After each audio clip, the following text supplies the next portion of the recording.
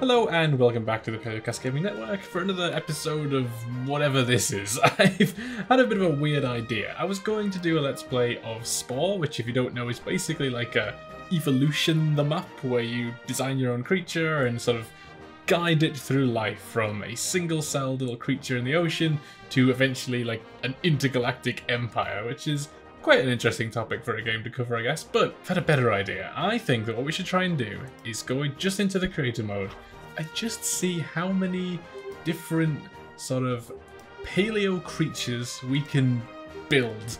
Just probably from memory, I think is probably the funniest way to do it. Now my thinking is that if you look online for people who've made prehistoric creatures in Spore in the past, they often use mods that let them basically do whatever they want, and the end results end up being quite weird to look at, but very detailed. Let's see if me and my sort of, pretty solid understanding of paleobiology and anatomy can just make different paleo creatures without even thinking about it, just not consulting anything, just from memory. I've written a list of just random creatures, and I'm gonna just spin through them and just randomly select one and see how we get on. And the first creature that I have chosen to make is a Tully Monster, so let's try and do that. First of all, let's get ourselves a better base to start this off with. Oh, that's already looking pretty Tully Monstrum-esque. So the Tully Monster is basically, how do I do this? Let's just grab its vertebra. Oh. Okay, I'll explain that in a second. So the Tully Monster is the state fossil of Illinois, I believe, which is where they're found in the Mason Creek fossil beds. They have quite a little sausagey body, I think, but then they have, I can't remember what the tails look like. Maybe, okay. And they're very, very, very unusual. The reason why I was freaking out about the fact that a vertebra is that paleontologists aren't even 100% sure either way. There's conflicting arguments. I'm not going to get into it over whether or not it's even a vertebra or an invertebrate or not. It's ridiculous. It's really interesting. Now that's obviously not correct at all, but I believe it's getting there already. Look at it. It's perfect. Take that hand off. And then on the end, it's kind of a weird pincer, like snippy snappy thing. That could maybe do it. That's more like a little T-Rex hand, isn't it? Oh, I bet it's in the mouths. That looks kind of like it. A little mandibles. Oh, no, there it is. That's our boy. Perfect. Can we, there we go. Can we rotate it? I'm pretty sure it's more snip, snap, up and down than sidey-sidey. These are all very technical paleoanatomical terms, as you can see. Let's lift that. Whoop, whoop. No, no. We want this bit here. No. There we go. What bit more? Yeah, that looks pretty good. I'm pretty proud of that. The eyes are even weirder. These things, I guess, are going to do us. Oh, yes. So it's got these weird little eye stalks that are often depicted as kind of coming out from the side. You can kind of turn. There we go. Can we make them longer? Oh, there it is. That is gorgeous. Okay. I can't remember what its tail looks like. I believe it's often reconstructed with sort of fins. I'm being very careful about my wording here because I don't want to upset either side. What sort of fin-like? That could do us. A little bit of that on there. Yeah. Oh, that kind of, it's getting there. Slowly but surely. Yeah. We went flat, but then bigger. One of my favourite things about Spore that I'm looking forward to is how it just knows how things move. I'm looking forward to that. The final little feature, which I often see it depicted with, are these small sort of pits along its body. That's pretty good. I feel like I must be missing something, but I'm pretty proud of that. Let's colour it in. I think they're often made to look green. Ooh, those little pits don't. Oh god, their eyes! Didn't even realise. That's fine. It'll be fine. This is a little tricky for your humble host because I am pretty colorblind. Do you know what? I'm just gonna leave it at that. That looks fine. Let's go! And begin! That's right, isn't it? That's how they move, yeah? Well, that's just marvellous. Look at it go! Alright, I'm gonna look at a picture of a Tully Monster and see how well I did. Hey! That actually looks pretty good! I am very proud of myself. I got the tail a little bit wrong. This should be a bit longer, but apart from that, I'm gonna call this a success. Tully Monster. Description: a freaky little boy. All right, done. All right, let's go for a Microraptor. That could be quite fun.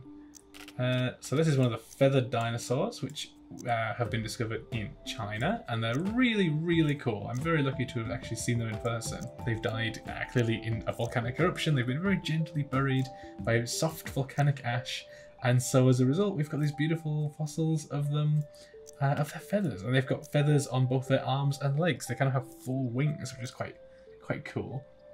That is awful. All right, this is going to be the hardest bit, is finding which head to use, because it does have, again, very bird-like features, but it also has little teeth. None of these are really jumping out to me. See, that one, we could potentially morph this one. Nope, I thought that would flatten it. It just gives it a massive underbite. Well, that's kind of looking... We'll come back to that. I'll leave it over here for now. Or shall we try this one? I think... Ooh! That's... Get out of here.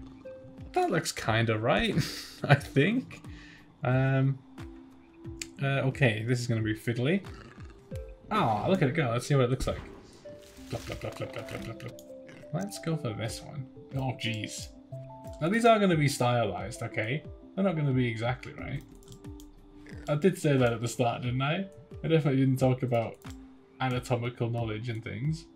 It's getting there. It's getting there, it's getting there, it's getting there, it's getting there. There we go.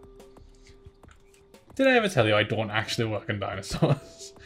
That is as small as we can get them. So either we make the whole thing huge to compensate for it, but I feel like it just should be little. That's kind of the whole ethos of them. Now this is the important part. Actually, to be honest, it's already done a pretty good job. This is literally, this is wrong. They would break their wrists if they did that. Never draw your dinosaurs like that. If you want to do a good dinosaur drawing or a good dinosaur impression, you have to have your palms going to be facing each other. Like, oh, nope, that's it. Oh, God. Oh, jeez. It's all gone wrong. Okay, so you can't rotate the hands, but that's more or less right.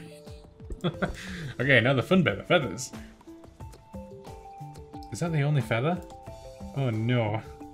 What the hell's that? Ew. That's foul. God, I can just hear all my like paleontologist friends' like hearts dying. That's just so wrong. Is that really the best you can do in this? Don't worry, this isn't permanent, by the way. That is gonna go. Yeah, can I make them real little? All right, how about if the game will allow us, can we basically just put like 1,000,000 wings on it? I'm gonna do the classic thing that I always complain about, where people will try to put feathers on the dinosaurs and then just stick them on their arms. No, I can't afford any more feathers. This is... No. Like, how is it even supposed to fly like this? I wanted to give it proper wings and everything. I've not even put feathers on the tail yet.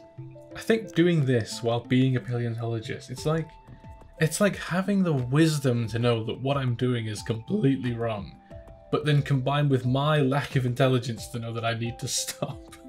I think for the sake of my own career, I better stop messing with this before I completely humiliate myself. Alright, I think I'm going to attempt to make a Megalosaurus. Okay, but I've had a really good idea. I'm going to try and do the Crystal Palace version. So Megalosaurus was like one of the first dinosaurs formed and classified as a dinosaur. I believe it is the first, in fact, by Richard Owen in the 1800s. And in the early 1800s, it was sort of felt that dinosaurs weren't these agile bird-like creatures that we know of today after like the dinosaur renaissance. Fossils like Deinonychus tell us these things, but instead they were these huge lethargic lizards. That was kind of the mindset at this time.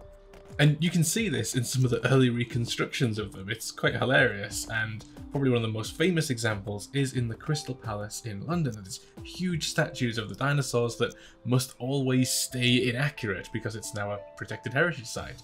I've always wanted to go and actually see them in person. I was meant to go last year, annoyingly. Alright, that's looking pretty good and chunky. I'm just trying to remember what the feet look like.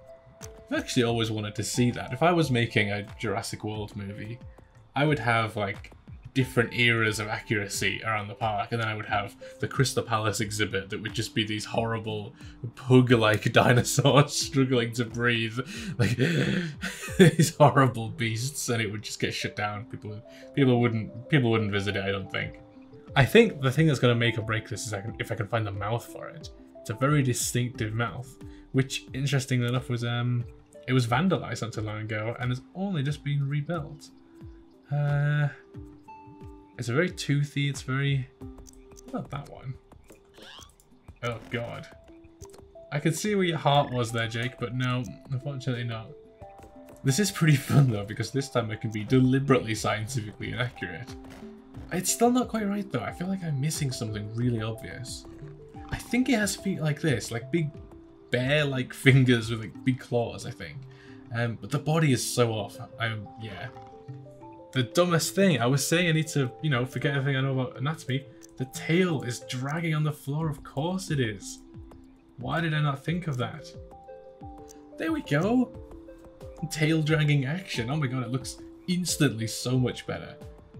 Alright, let's fix the face now. Doesn't it also have like a bit of a hump to its back? I feel like it's more sort of off balance, if that makes sense. Okay, extend that, bring that down, and then down, and then down, and then up. I'll sort the tail out in a sec, hold on.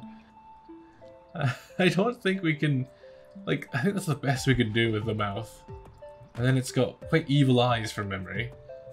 And I think it should be quite easy to make it look like the statue. We've got like a scaly texture in grey. Yeah. Okay, so yeah, now I've added, yeah. I'm pretty pleased with that. There you go. Look at it go. Well, that was a lot of fun. I think it opens the door to do this again. And if you want to see me or any of the other hosts try to do this again, let us know. Maybe put some suggestions of some creatures we should try to build in the comments. That could be a bit of a laugh. Preferably something that isn't a dinosaur, I think would be best. Thank you so much for watching, and I'll see you next time, assuming that I'm not fired when everyone I know sees this video.